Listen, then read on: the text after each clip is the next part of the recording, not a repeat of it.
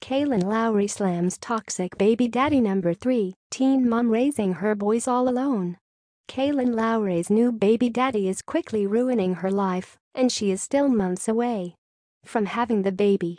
While Lowry hasn't revealed the identity of the baby's father, the teen mom star recently stated that she will be raising her third child on her own and isn't happy about it.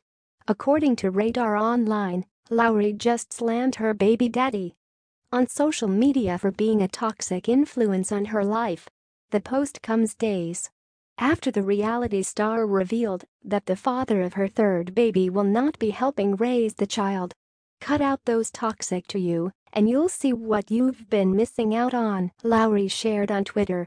She later told fans that the person she is with isn't her biggest fan.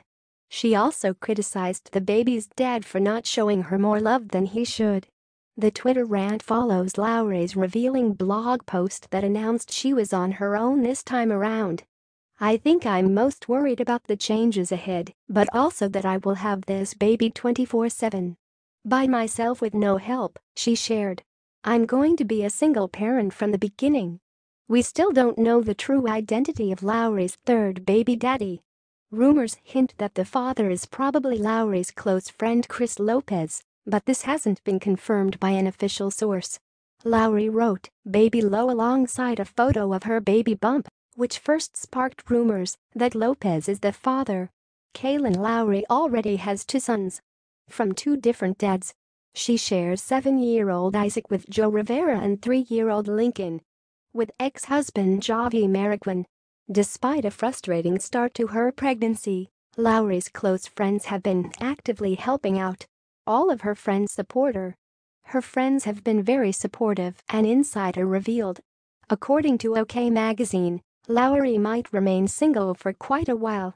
After Lowry shared a photo of her shopping for a new car seat and stroller, a fan asked her if life is better as a single person or if she's actively looking for someone special. In response, Lowry admitted that she's stuck in single mode for the moment. "That's a good question. I think I'm meant to be single at this point," she stated. Fortunately, Lowry has a great support network to get her through the pregnancy. In Touch Weekly reports that Lowry has been updating fans on the progress of her new nursery and revealed that her friends helped her redecorate. "We are trying over here. Hand-me-downs from the boys," she wrote. "Looking like a boy nursery instead of gender-neutral.